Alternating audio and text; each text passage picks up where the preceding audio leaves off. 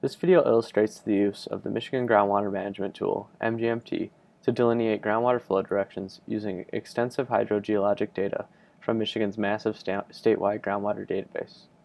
This example maps the flow directions around a pumping well for the village of Schoolcraft, Kalamazoo County, Michigan.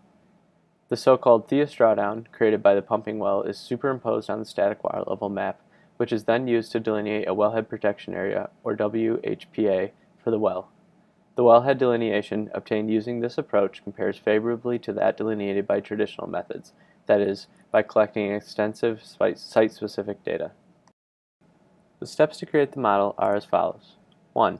The map is zoomed in to focus on the area of interest, the village of Schoolcraft, Kalamazoo County, Michigan.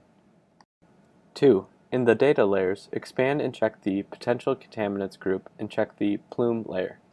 This displays a polygon in Kalamazoo County that represents an existing contaminant plume delineated by traditional data collection.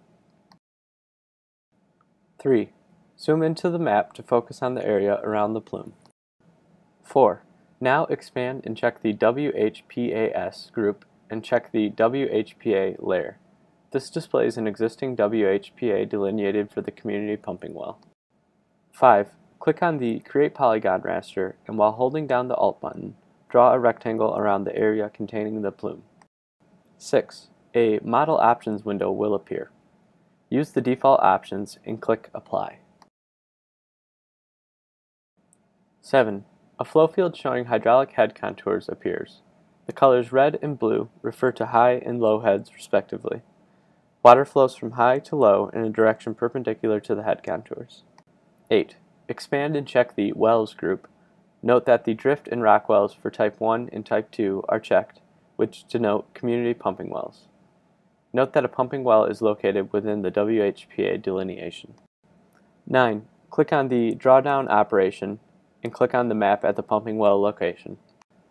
10. In the Model Options window, the drawdown list shows this well location under dd_GW_flow_manual.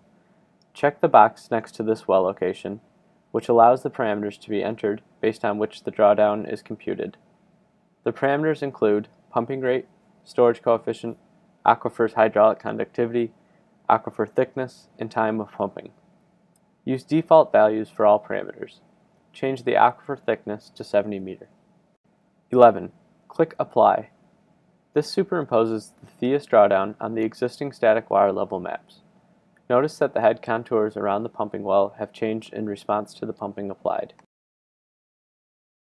12. Click on Place Particle by selecting Point Feature, and in the window that appears, select the GW_flow_drawdown wells. Then select Around Site under the Locate Particle option, and change the number of particles to 25 and click OK. 13.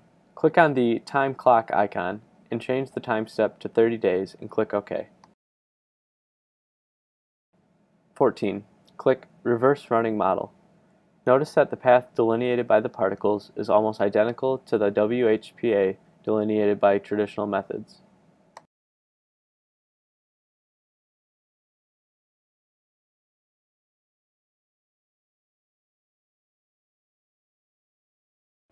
15. Click Stop Running Model and then click Remove All Particles. 16. Click Place Particle by drawing a polyline and draw a polyline upstream of the pumping well. On the right-hand side of the map, notice that the number of particles released is 40. 17. Change the time step to 100 days. 18. Click Start Running Model. This begins the advection of particles along the flow directions. Notice that while some particles are captured by the pumping well, the rest move past the well and trace the plume delineated by traditional data collection.